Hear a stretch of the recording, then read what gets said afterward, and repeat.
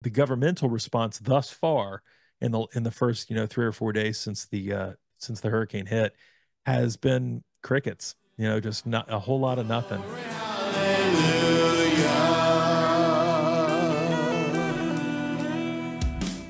Welcome to the Reformed Reckoner on Eschatology Matters, part of the Fight Laugh Feast network, and now available on Boniface Media. Want to start reading the Puritans but don't know where to begin? Puritan treasures for today from Reformation heritage books make the riches of these godly writers of old accessible for the modern reader. With updated language and helpful introductions, these classic works from John Owen, Jeremiah Burroughs, and more are the perfect starting point for the curious reader.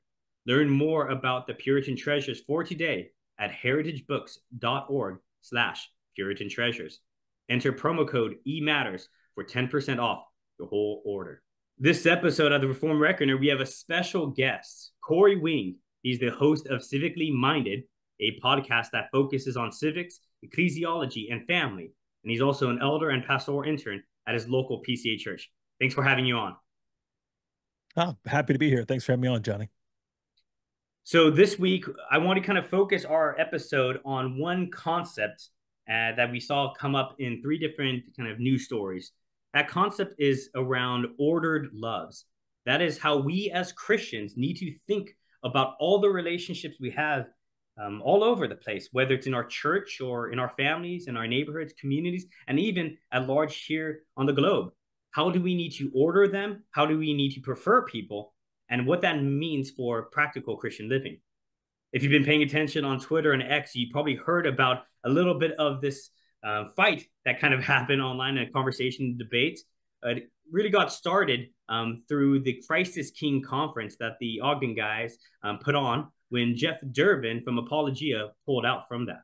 James White in the tweet describes the situation saying, "Let's start with some basic facts. When he was asked to speak there was nothing about debating, doing panel discussions on natural law or theonomy or anything else. Just assumed it would be a get-together to respond to the general degradation of our culture and providing a Christian response there too, something he does regularly, especially as he travels the country speaking for End Abortion Now. There isn't almost anyone with more experience in testifying before governmental bodies about the need to provide equal protection than Jeff." He later says, "Next, I really do not want to have to go back over all the stuff that has been said and posted by Stephen Wolfe over the past year or more, inclusive of his mockery of sacralism, his identifying just within the past month, the sober words of Phil Johnson as, quote, anti-intellectualism and, quote, moronic, and all the rest of the rather constant sniping and commentary that one will find on his public posts. I briefly note that he has taken to doing the same kind of dismissive sniping at Dr. Joe Boot of the Ezra Institute, of which I am a fellow. And I likewise provide the contextual comment that both Dr. Boot and I spoke at Joel's conference last year. We all know that he is opposed to the necessity of the fulfillment of the post-millennial hope for there to be anything even remotely like, quote, Christian nationalism, hence putting us all on a very different basis for our responses to, quote, trash world. Apologia Church's elders, inclusive of Jeff and myself, do not hold to a Thomistic, natural law, sacral perspective and find such a position utterly untenable.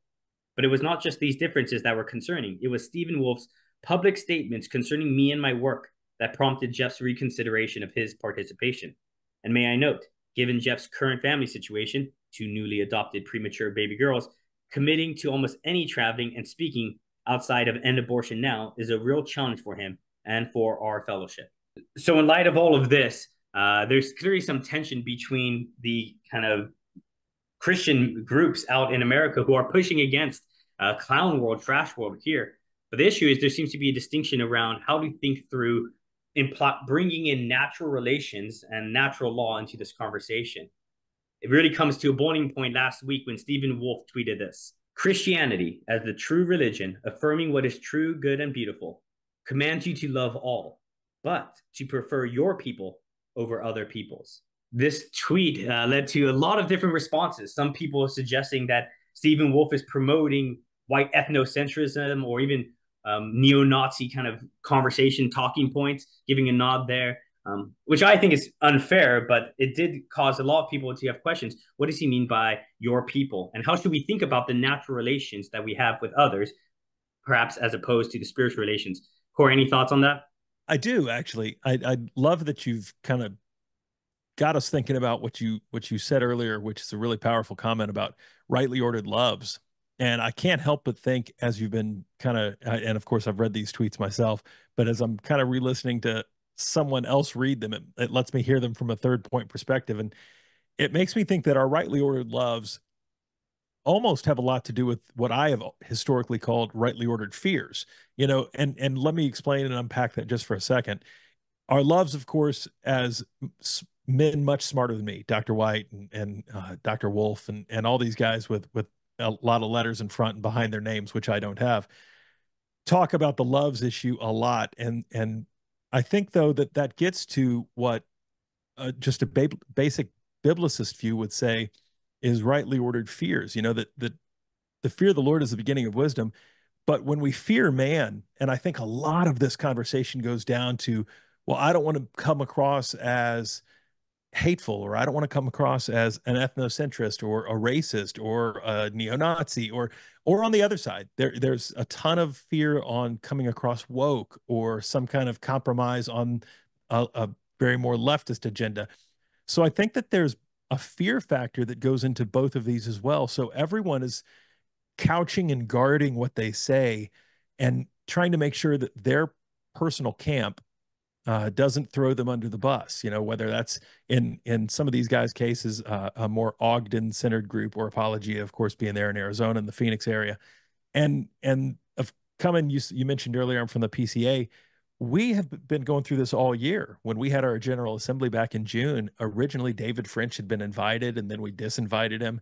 And again, and I saw the camps within my own denomination start to really form. And so this is something that I've watched happen on X, but I've actually seen happen and been part of. I mean, I took a big part in what was going on back in June at the GA, as much as an elder in the PCA can. And so I've seen this happen both in the real world, and I've watched it happen now on X, and it's a pretty volatile situation for sure. Yeah, and I think people, when it comes to this conversation, I read Stephen Wolfe's tweet and thought it wasn't anything too shocking. The idea of preferring our own people. Now the thing is, you got to define what it means by our own people. So Dr. Joseph Boot responds to his tweet saying this: "Lies that sound true are always more dangerous. Jesus doesn't call us to follow the Greek conception of the true, good, and beautiful.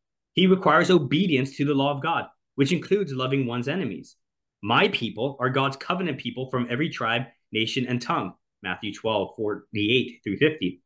There is a difference between acknowledging the particular familial and civic responsibility I have toward my own immediate family and nation and, quote, preferring some people over others.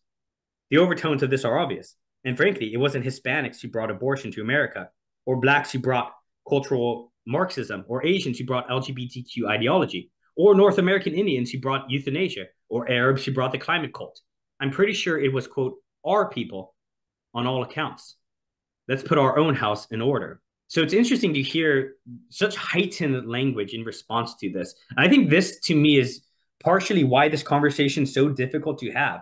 That when you present the idea of that natural relations as well as spiritual relations have this intermingling relationship with one another, where I should prefer my wife towards all other women, my daughter over all other daughters. We all understand that, but then it gets to the question of how do we apply that to our own country? How do I apply that to my specific area? I'm in Orange County, California, right?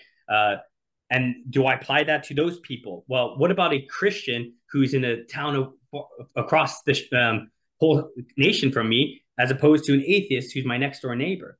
And this, to me, really gets to a conversation that, at least from my perspective, has been helped through Stephen Wolfe's book, The Case for Christian Nationalism, that makes a distinction between benevolence, which is the love I should have for all people, and beneficence, which is the actual doing of love that I'm limited by, space and time. So as we hear the parable of the Good Samaritan, there is wisdom that my neighbor is the one who's in front of me, right? And therefore, it's the one near me, physically present with me, who is my people. And so I think it's this nuanced conversation that needs to have. And Eric Kahn, responding to Joe Boot, says this: "Joe, respectfully, I think a lot of this is talking past each other and being unnecessarily divisive. I would love to have you sit down with Stephen and hash some of this out as Christian brothers. At New Christendom would be more than willing to facilitate a charitable debate. Cory, as we get back into this conversation and the idea of a debate, which Apologia James White has seemed to dismiss as not being a possibility, um, do you see what I'm seeing? The kind of talking past each other where Stephen Wolfe says something which certainly could be misinterpreted to say neo-Nazi statements, but to me it's just a basic understanding that we are to love where God has placed us. Am I missing something? Do you see something different? No, actually, I would agree with you wholeheartedly. I think that there's something very overcomplicated about a hyperized spiritual view of this, what is really a simplistic teaching, and even non-Christians the world over. And I've had the benefit of traveling quite a bit in my life and going to some other countries and places where that Christianity is not the driving thrust of their culture or of their people, and they understand that it is their own neighbors, and they mean that by literal neighbors, their own kin. I spent some time in Asia where filial piety and love of one's own kin and family, and even 3 or 4 generations, oftentimes will live in the same home. They understand that that is naturally how the world is set up. And so when I think about politics, and as you said earlier on my channel, I talk about politics and civics a lot. I don't expect when the Brits went to vote just a few months ago, and it was a very volatile vote there in England. I didn't expect them to think about how we across the pond thought about it. They needed to go to the polls and they needed to vote for who the best candidate for England is going to be. And so do the Germans, and so do the South Koreans. And so that's a very standard thing. I think we in America, because of our own cultural and historical baggage, oftentimes get um, bludgeoned into thinking that we have to be not only the world's police, which is a job we've held for far too long, but we need to be the world's, caregiver as well. So we oftentimes look and say, well, but the whole world is our neighbor as Americans because we're a nation of immigrants and we're, this obtuse thought and not even a nation. Well, no, we are an actual nation with real borders and a real culture and real people. And so we have to think about those people and what is best for them. And like you said, a microcosm of that would be for you, Orange County, and for me, the part of the nation where I live and the community that I serve in. Yeah, definitely. And I think that ties in really well to our next story about uh, some big medieval celebrity pastors who are now endorsing Kamala. But before I move on to that, I do want to kind of tie, at least, hopefully, at least right now, into a little bit of a bow, the conversation between Eric Kahn and the Ogden Boys, as well as James White and Apologia Group, where after all of this conversation, there's a lot of heat, a lot of excitement, which, again, theologically minded people, we should be passionate, but we should be able to unite over our common faith. And you saw that happen. James White posted this tweet. I'm sure this would disappoint many, but Eric Kahn and I spent about 80 minutes on the phone this afternoon, and it was an enjoyable and helpful time. Of course, I was using my new hearing aids to both hear and talk, which made me the boomer side of the conversation. In fact, if I understood him correctly, he's pretty much the same age as my son, which makes me even more the boomer side of this conversation. To which Eric Kahn responds, saying, very much enjoyed talking with James White and appreciate his long, faithful ministry. We, of course, have disagreements, but I count him a faithful brother. There's much wisdom to glean from our fathers in the faith. It's always good when brothers are able to dwell together in unity, but we don't always see that happening in the evangelical world. Just earlier this week, we saw a thread post, so not a tweet, but a thread post from Ray Ortlund, where he said, never Trump, this time Harris, always Jesus. To which our PCA friend David French said, this is the way. Cory, did you see that? What are your thoughts on it? I did see that, and yeah, David French, who and who has, by the way, left the PCA and kicking us the whole time he was leaving, telling us again, much like our first conversation, saying one of the big reasons he left the PCA, him and his wife felt the PCA was full of what they called quote neo-Confederates end quote, which is odd because that's the same language that JD Vance or pardon me, JD Vance, JD Greer and a few others used to describe the SPC just a mere year or two ago. So all these leftist talking points do indeed get passed around, it seems. But no, I saw the tweet and I actually commented on X to something that Michael Foster said. He was saying that, it was a very clear thing what Ray said.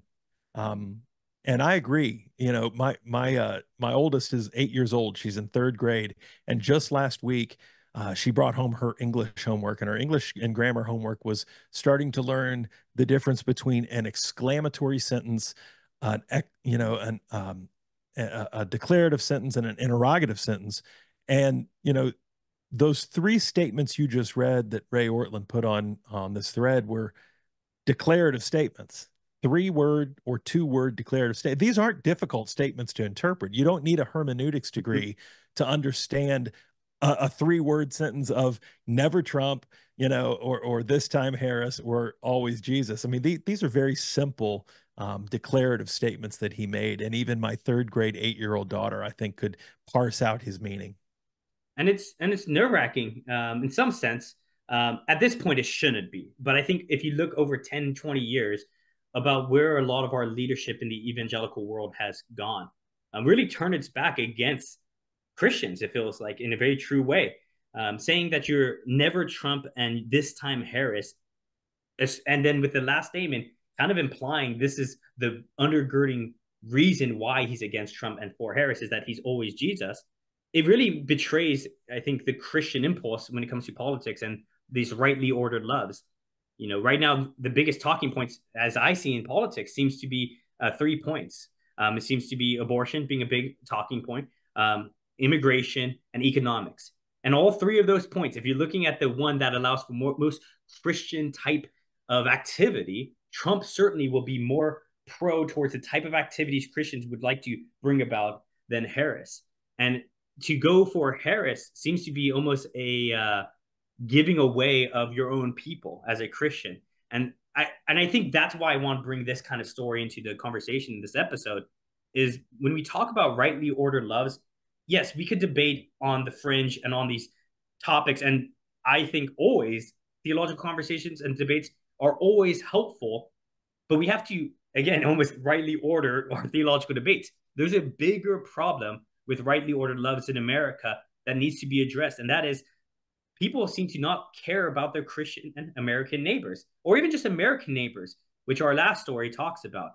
Hurricane Helene has done devastation through Southeast America, really destroying so much land, so much property. And sadly, we have news about over 100 confirmed deaths from this storm.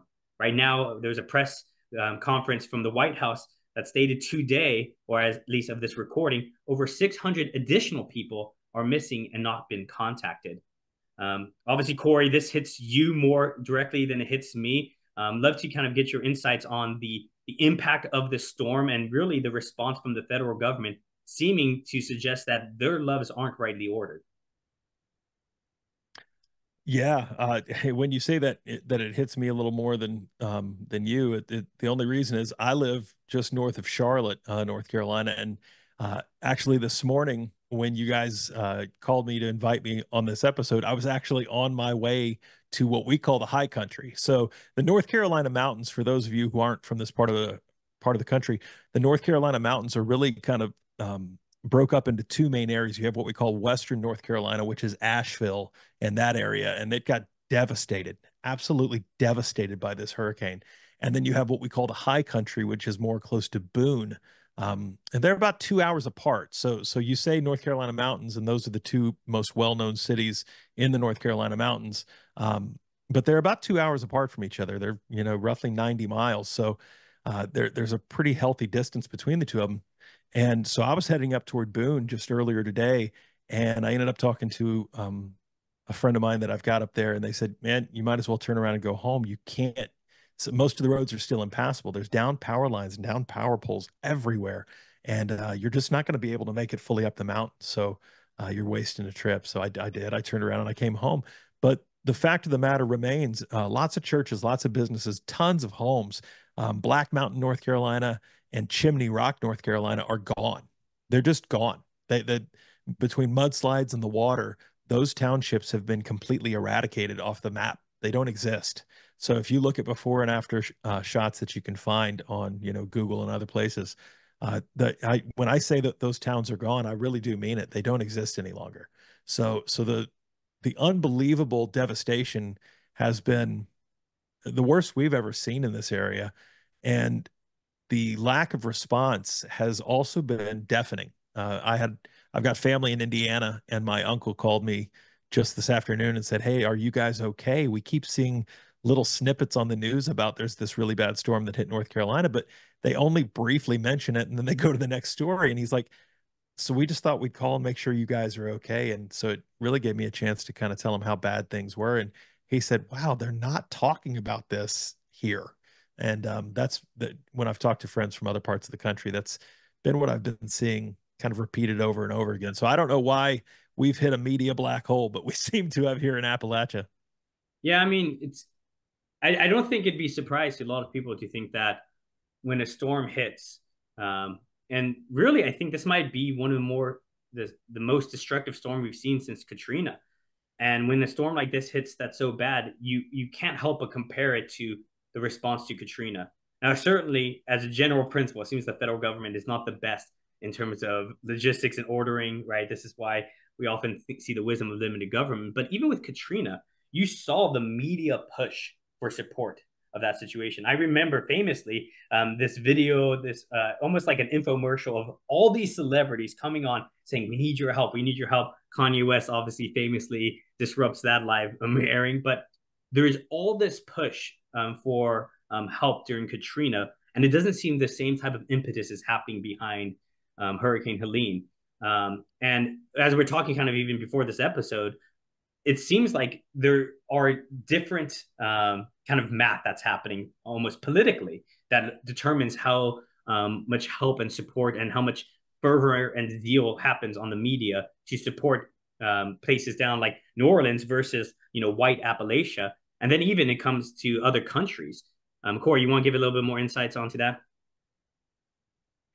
Absolutely. So I just, we were talking, like you said, offline, and because my channel deals so much with politics, I keep up with that a lot, and it's just something in my wheelhouse. And when you look at just last week, in the last 7 days, we've given another $8 billion to the Ukraine, another $8 billion to Israel as well, and now here we've got tens of thousands, if not, hundreds of thousands of Americans that have lost everything. And, many that don't have power. I know that my neighbor that I talked to earlier today, who kind of kept me from going all the way up to the mountains, he said that power might not be restored to some areas for another 10 days to 2 weeks, is what they're hearing. Again, maybe that will get better because they are sending crews from other states, and thank God for that. But you said something that I think is really helpful. You talked about how the government just naturally isn't good at this. And, when you get a behemoth the size of the federal government making the movements necessary to get that giant wheel in motion is very, very complicated. So I try to be as understanding as possible that the mechanisms are difficult, and that smaller groups, whether it's local groups or charitable groups through churches, or even non-church organizations that help out, the United Way, things like that. They are a little more mobile. They're a little more agile, and they're needed and helpful at the times like these. But it does seem like the governmental response thus far in the first 3 or 4 days since the hurricane hit has been crickets. Just not a whole lot of nothing. And entire, like I said, entire portions of our state, and I know Tennessee, Georgia, and Florida are just devastated. To give you again the magnitude of this, there is a stretch. I think it's about a 20-foot or 30-foot stretch of I-40. So this is a national interstate system. It's the main thoroughfare that connects like Knoxville to Charlotte. And the eastbound lane, if you were coming from Knoxville to Charlotte, there's about a 30-foot section that is gone. Just got swept away in the rising tide. And that's really remarkable when you think about it, that an entire section of one of the U.S. interstates is just gone. And I don't know how long something like that takes to rebuild, but my brother and his family that live in Knoxville might not be coming for the holidays this year. Yeah, it's a truly horrible what this hurricane has done, and obviously we want to be praying for those families who've lost loved ones, those 600 that are still missing, and thousands more who are without kind of basic necessities. There's a lot of ways to get involved. It sounds like local groups are probably the best way to go about that. We might link something in the description that can point you in the right direction there. But as Christians, right, this is the importance of loving our neighbor, right? We could try to overly spiritualize this and say the only love we should have for our neighbor is evangelism and prayer, which are good, necessary, and kind of really key activities of the Christian. But so is taking care of their physical well-being. And as God has placed us in this nation, we should care for this nation. We should care for the people that God has given us. So thanks, Cory, for joining us on this episode. Before you go, let the people know where they could find you. You can find me at CivEcclyMinded.com. I actually own that website. So www.civicclyminded.com. That can link you to my YouTube, my Instagram, or my X account. All of it is branded the same, Civically Minded. So if you're on Instagram, YouTube, or X, you can find me there. It is CIVECC, so Civics Ecclesiology Family, CIVECCLY, minded.com. Thanks so much. Appreciate it, Cory. Well, thanks for tuning in to the Reformed Reckoner. As we say, be steadfast, immovable, and always abound in the work of the Lord. We'll see you next week. Seated here at my right hand.